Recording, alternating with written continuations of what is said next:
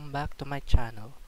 Today we are going to learn how to import files using Laravel Excel. So let's get started. The first thing we want to do is to install Laravel by using the command prompt. So let's head over to go to the directory of, in my case it's on the D drive, htdocs. So I always install my Laravel app here in htdocs for the sake of accessibility. So let's install the Laravel using this command. After successfully installing the Laravel, we will now check if the Laravel is installed properly by running the PHP artisan command. So let's over and try serve. So as you can see, if you access to the localhost 8000, so here's the default page of the Laravel. The next thing we want to do now is to configure our database. So here you will set the database name of whatever you want to call it. So in my case, Laravel import. The username is root. Password is none because I'm working on my local machine. The next thing we want to do now is to install the Laravel Excel package by going to the Laravel Excel official page. So let's over to Google Chrome, and for the sake of this tutorial I will enter the Google Laravel Excel, and here you click the second link, laravelexcel.com. You go to documentation and installation. Here you will find the requirements of this Laravel Excel. So you need to have PHP 7.0 or up, Laravel 5.5 up, spreadsheet 5.6 up, and other PHP extension libraries.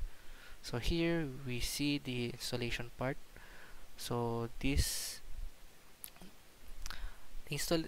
tutorial says require this package in the composer JSON, but we will use the composer to automatically install it. So let's copy paste this and copy this to the terminal.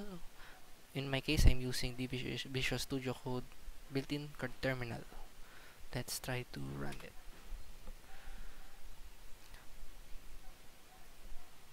So if you see the composer JSON is been updated, it is installing the Laravel Excel successfully. So here it's updating the dependencies. So let's just wait for it to install. After installing the Laravel Excel, we will now need to migrate our users table, which is auto-generated by the Laravel. So as you can see here, we have create users table. We will use this to import data in our database. So here we have 3 fields that is needed. So we have name, email, and password. For the sake of simplicity, so we will need only to have 3 fields. So let's try to run PHP artisan migrate.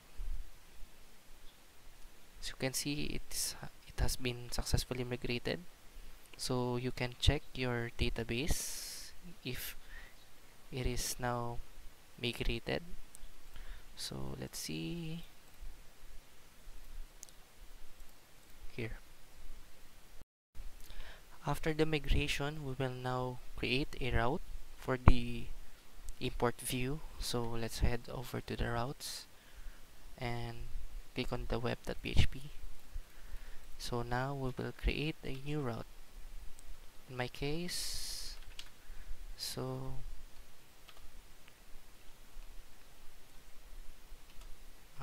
import users. Import users. So before I specify the controller, we need to create or generate a new controller by using the command php artisan make controller import controller. As you can see in the app http controllers, it has been created. So let's now create a import controller view import users. The next thing we want to do is to create a function here in the controller, which is here. Then we will return view import user. Now after we create the function here, we will now go to the resources, views, and create a new blade file named import user blade.php. So let's create an HTML pipe. Here we create HTML pipe, change the title to import user, and let's just head over and create a form. So here we have form, we have input type, we have label, import users.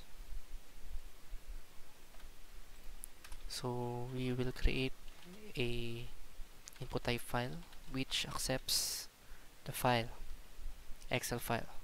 Input type file in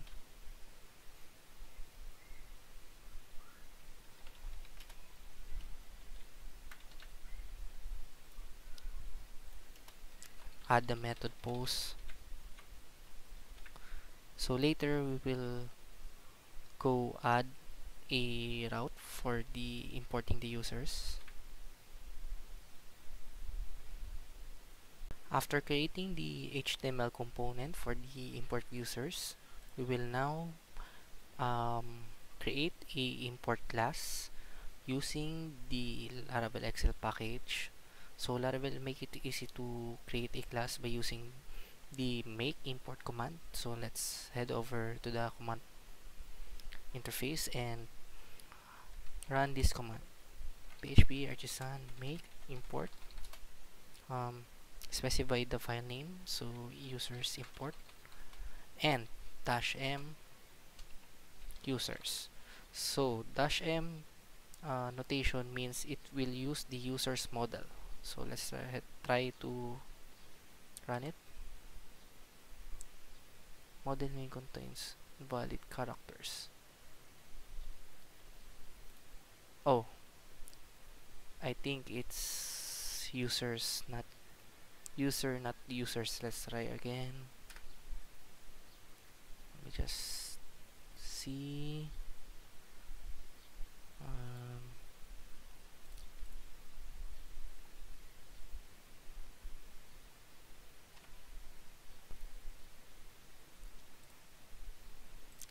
I think it's model instead of -m.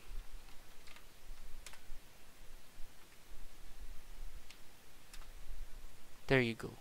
So you need to indicate double dash, then model equals to user. So let's refresh our workspace. So as you can see, it creates a model of folder imports. So here is the user import. So the next thing we want to do now is to specify the columns and the value coming from our controller we will create later. So here we create the email, row email. What do we have? We have the name, row name, password. So here we will indicate the hash make. So here we tell the password string will be encrypted using the Laravel hash library. So password. Right. The next thing we wanna do now is to create additional um, route for the actual importing of the data. So here we will create a new route. So we will use it as a post. So I will name it import. So you can name it whatever you want, but you need be sure to sync it to the form form route action. So later we will do that. So here get import controller, then I'll name it import function. Import controller at import function. So let's head over to the import controller and make the function public function import.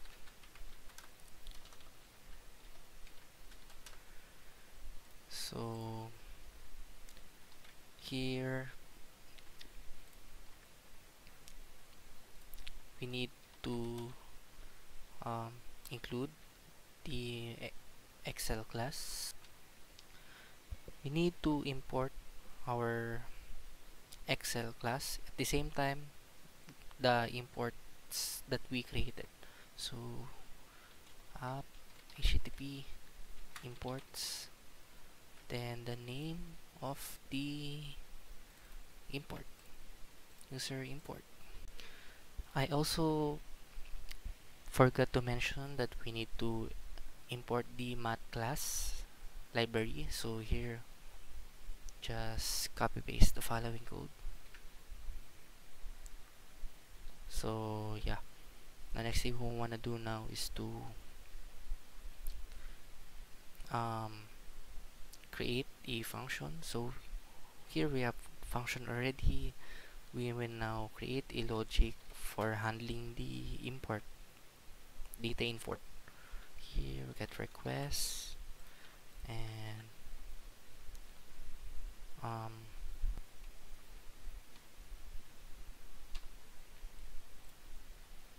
we create this excel.import new user import, then we get the file request and file, the name of the file, in my case here file. Then we need to also return the function. So return back. The last thing we want to do now is to create an action, form action, which is it will redirect to the route with the name of import, which in our case we created earlier here with the post method. So import, so it will execute the import function that we created here in the import controller. And I also specify the type because we were uploading files in our form. So here I indicate multi-part form data. It enables the form to read the file input type. Lastly, we want to create HTML element submit. So it is self-explanatory. So let's see. Head over to import users. Hmm.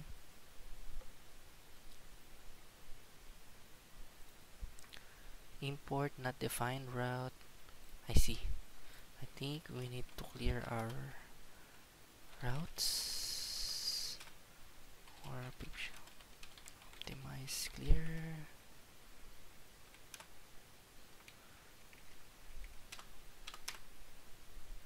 Okay.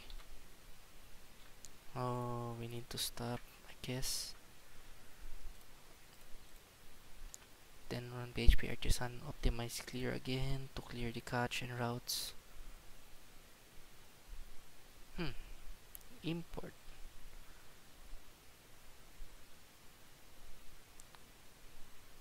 Let me.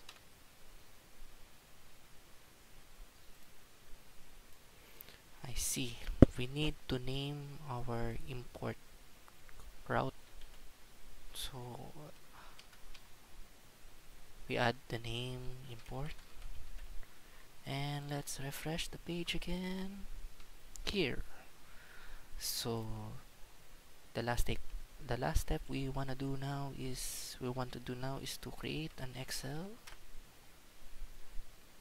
blank workbook. Then we create a dummy data. So in this case I will create a dummy data.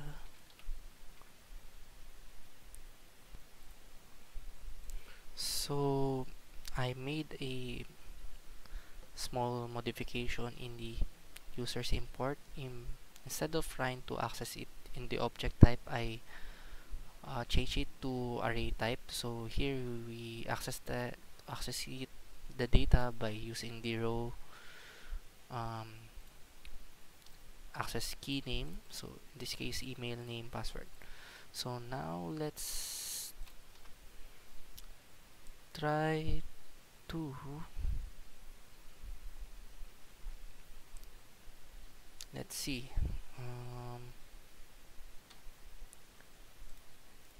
Import method post.